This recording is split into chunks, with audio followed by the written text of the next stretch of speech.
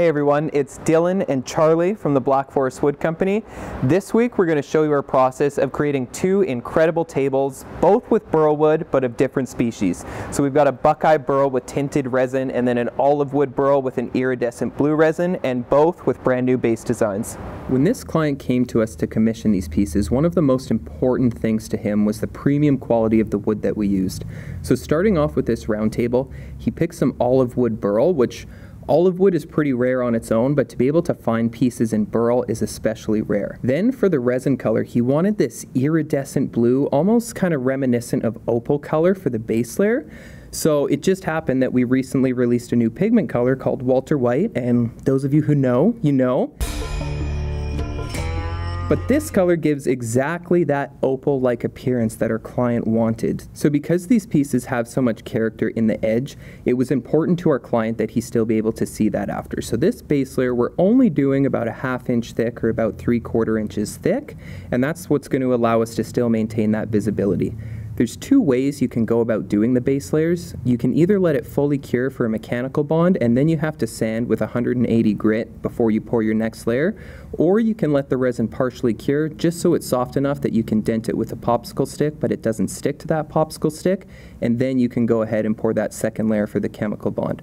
Both bonds are permanent and work quite well. And then it's to the other table that this client ordered as a part of the furniture package. So again, premium wood quality was of the utmost importance for this client, so we found some gorgeous slabs of buckeye burl. These are probably some of the nicest pieces that we had in stock at that time, just because of all the character that they had in the edge. So to maintain maximum visibility of that and also complement the wood, the client went for a tinted black resin.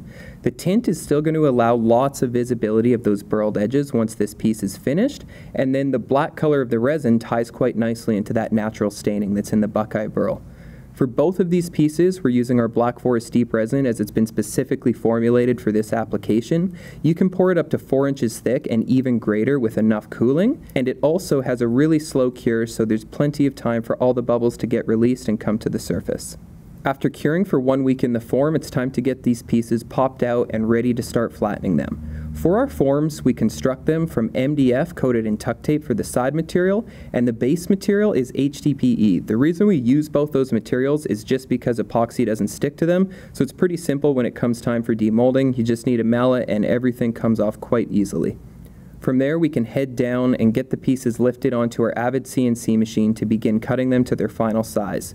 For this table, you'll notice the mold was octagonal, but we're actually going to be cutting it into a round shape. The only reason we did the mold that way was just to save on the volume of resin, and as you can see here, by cutting off those corners, we actually saved quite a bit of money. Another important thing to note for this cut is that we're going less than 1/4 inch per pass. So there's multiple passes required to cut a table this thick, but it's the only way we can ensure we get a clean cut where the resin doesn't chip out, and we also don't risk breaking the bit and then potentially taking a big chunk out of the edge of this table. Once we've got most of the way down, we can get the piece flipped over and then use a flush trim bit on a hand router just to get that excess skin trimmed off. Another unique aspect of this furniture package is that the client wanted a really large roundover on the outside edges. So again, this is something that required multiple passes just to ensure we got a nice clean cut. But I think, especially with the round shape of this table, it just gives a really nice feel and profile to the entire piece. From there, we can get the pieces flipped over and begin planning for the leg pockets that are going to fasten the base to these pieces. So because of the irregular shapes of these pieces of wood, we have to be quite strategic on where we land these plates to ensure that we're going to have somewhere to put an insert in solid wood. Once we've planned for that and routed everything out, we can then use our Mirka sander to sand everything smooth on the inside, and we're doing the exact same thing to the other table that's in buckeye burl. Before we start the finishing process on the tables, we can start working on the base for them.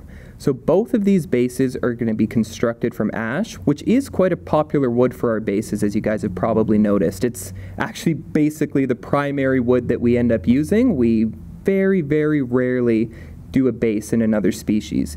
Typically though, as you've probably also seen, we end up staining this ash black just because it has a really nice modern look that complements well with many wood species. Another unique aspect of this project is that both of these base designs are brand new for us and they were proposed by the client, so it was a collaboration with our design and his to come up with these designs that he had in mind. And the first one that you're seeing here now is the base for the round table. So we're laminating plies of ash together to form essentially a T-shaped cross for the top and bottom. Both of these pieces are arched, as you can see, and then we're going to have to do a bent lamination, which you'll see coming up, that's going to join these two crosses between the top and bottom of the table.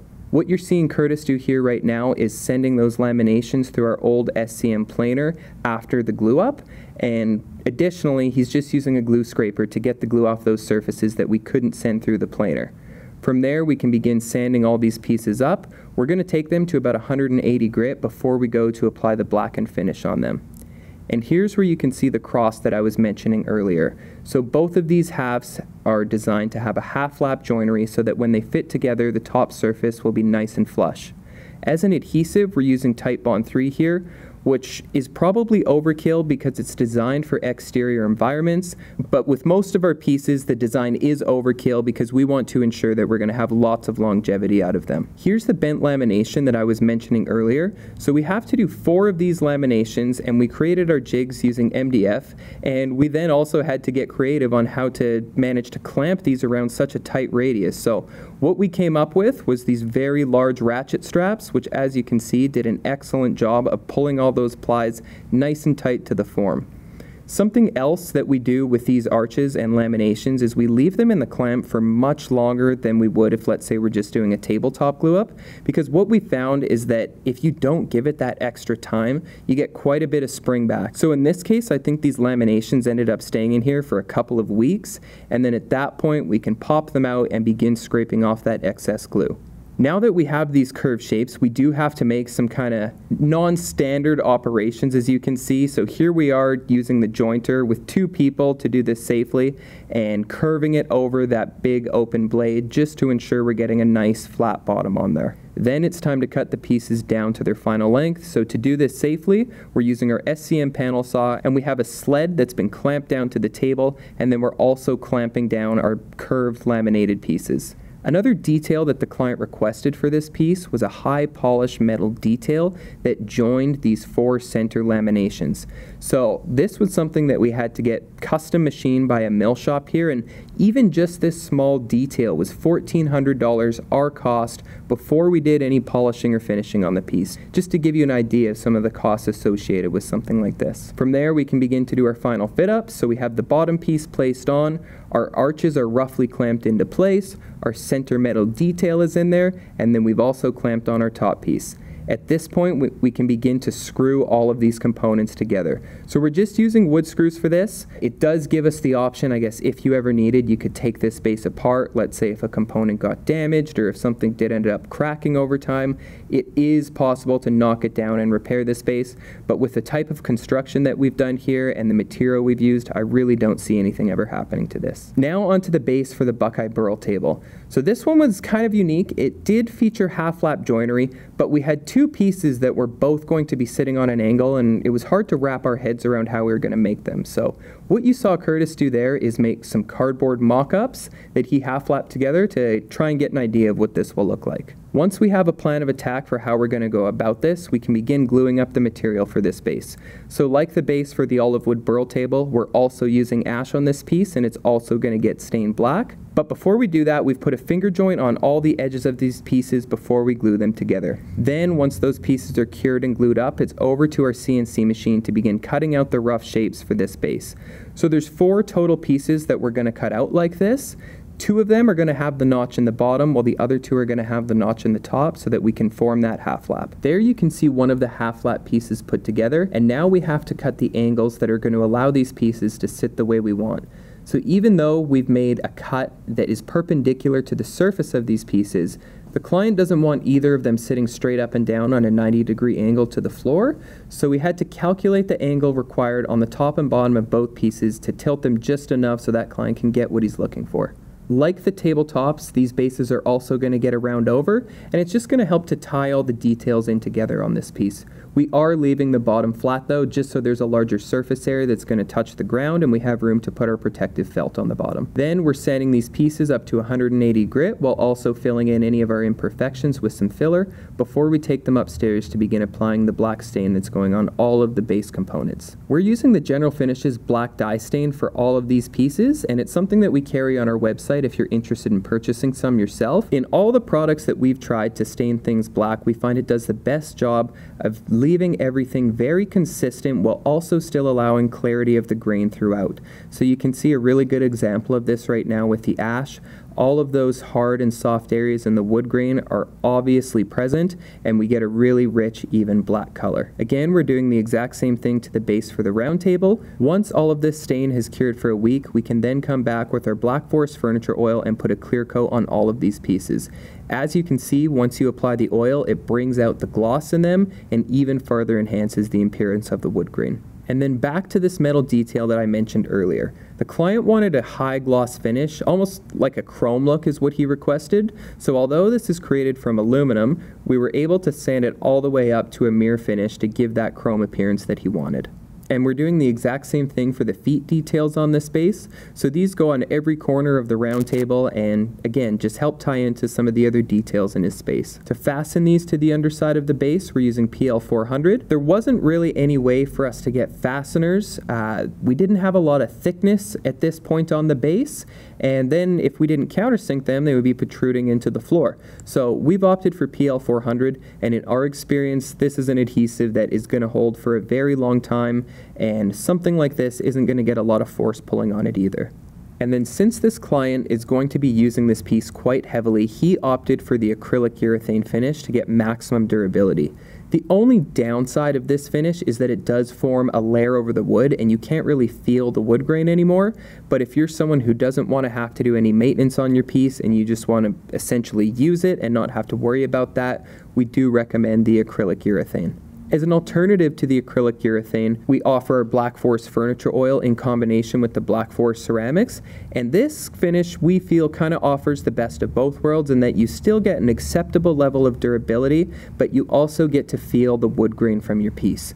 So it's not the kind of finish that you can, let's say, spill anything and everything on and never wipe it up and expect it not to leave a stain. It can leave stains, but it is the kind of finish that if you end up getting one of those marks, you can easily maintain the piece, remove it, and have it looking brand new. So really, it ends up coming to the client lifestyle on which finish option is going to be best for them.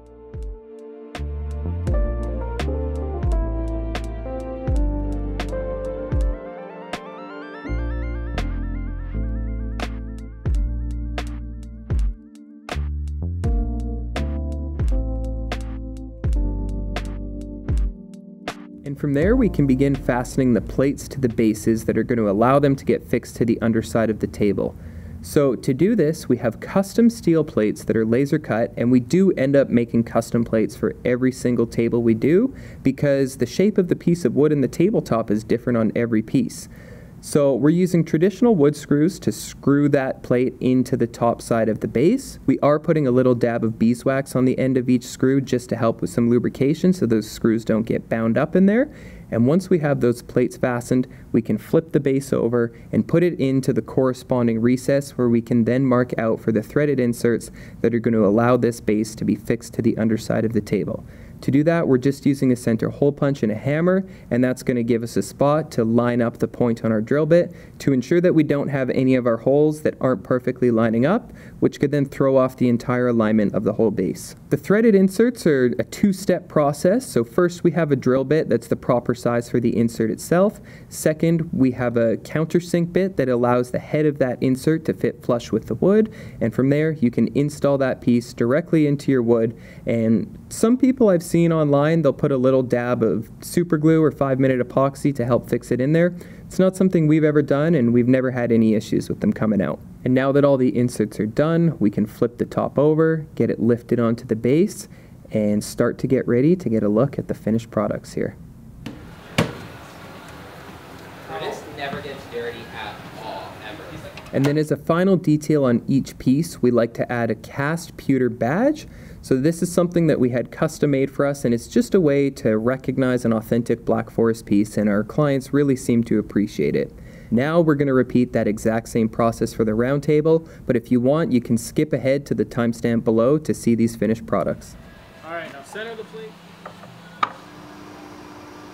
133. Okay, now just measure on the plate. Make sure it's correct. Little energy balls from a cafe, and the guy blew inside the paper bag, went, and then put the things in. I was like, what the? Did you call him out on it or just Yeah. took it? So my corner will go down. Garrett, you seem like the kind of guy who knows how to do the cup song dance. No, sir. Yo, I tried when I was in like grade 6 when I was super I one. think it's the first time I'm getting it. Yeah, my grade 6 year was like Party Rock Anthem and Gangnam Style.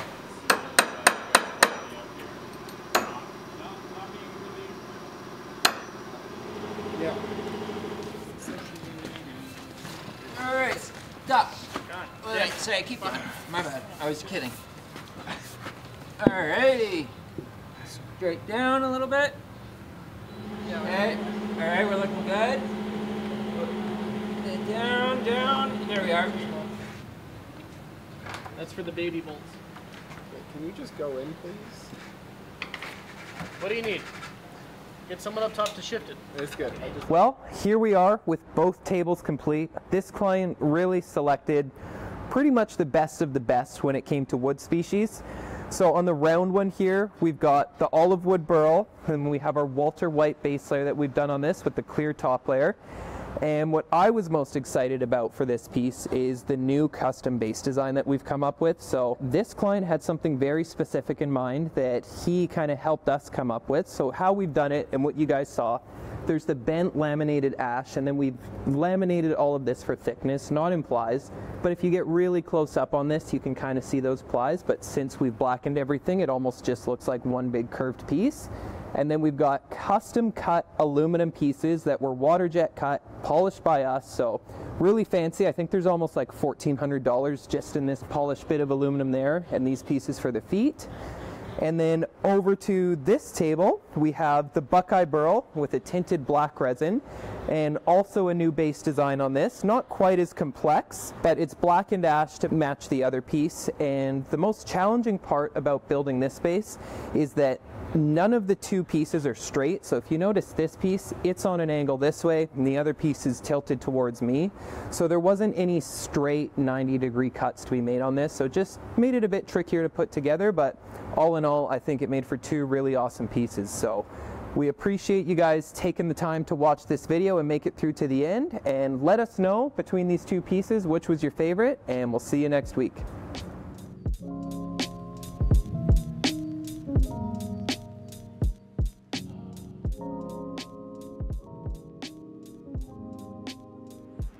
Hey everyone, it's Dylan and Charlie from the Black Forest.